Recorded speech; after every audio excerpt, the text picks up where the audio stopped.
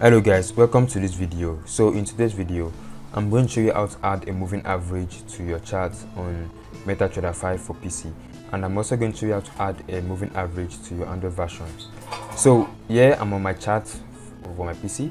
I have this chart open. So if I want to add a moving average to this chart, all I just have to do is come to this insert, come to indicator, then click on trend, then click on moving average, then put your period moving average, then select the exponential. I prefer using exponential than simple. Then select a style, then once you selected the style, then click on OK. Once you click on OK, you're going to see the moving average displayed on your chart. So you can do that again, you can add multiple moving average depending on how many moving average you want to use. So I can add another moving average, then this time around I can make this one 20, then select the color, maybe I want purple, I want navy, then I select OK. So if you take a look at these two moving average, you see they are looking much more very different. One is ahead, one is below. So one thing you need to know is currently I'm on 5 minutes time frame. Why I'm using 200 moving average is because of, since I'm on a faster time frame, I need to use a faster moving average.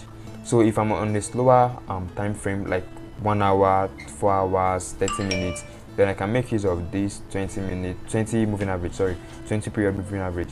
So this is the 20 period moving average, this is the 200 period moving average. So you can also add more moving average to your chart. I can come to the trend again, then add, this time around I can add the 50, then give it yellow, then click OK. You see we have another moving average. So I can make use of these two moving average. Once this and this meets, then I think the trend is going up again. That is going up, about to make this up move. So I can place a buy. I can place a buy here. I can place a buy here. I can either place a sell. So that is how to insert a period moving average to your chart for your PC. Then also for the Android version, I'm going to show you the video after this video how to add your moving average on your Android version. So don't forget to subscribe to my channel if you're actually new, and also like this video if you enjoyed this video. So let's go to the Android version.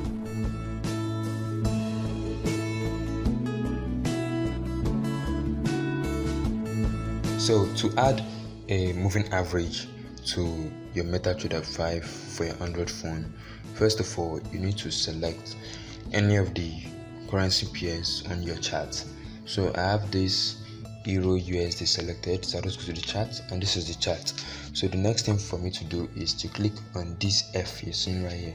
Click on that F. Once you click on that F, you'll see this indicators window. The F stands for indicator. So you're going to tap on this main chart. Once you tap on main chart, look for moving average. As you can see, this is moving average. Click on moving average.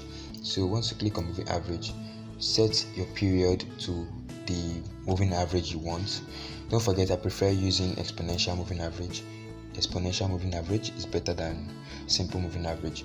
So just set your period to 200, just depending on the moving average you want to set. Then once you're done, then just click on done. Once you click on done, it's going to display on your chart. One thing you need to know about is moving average. Your period is actually it varies with different currency pairs, and also when you make sure you selective when it comes to moving average, because some moving average works for different time frame. So don't forget to just watch which one is much more preferable for this time frame, then go.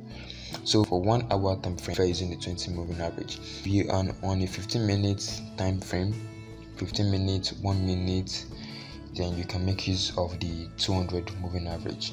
So I'll just go to the moving average again, then I can insert another moving average. You can insert multiple moving average. Then I can give this moving average another color. Since this one is 200, I can give it another color. Instead of giving it red, let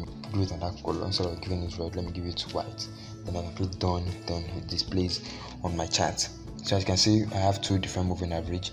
As you can see, once I go to my 1 hour time frame, you're going to see that these two moving average are displaying two different figures. So you can use these two things to analyze your trade. So that is for this video, guys. If you enjoyed this video, please don't forget to hit the red subscribe button, like this video, and comment if you have any issue concerning Metatrader 5. See you in the next video.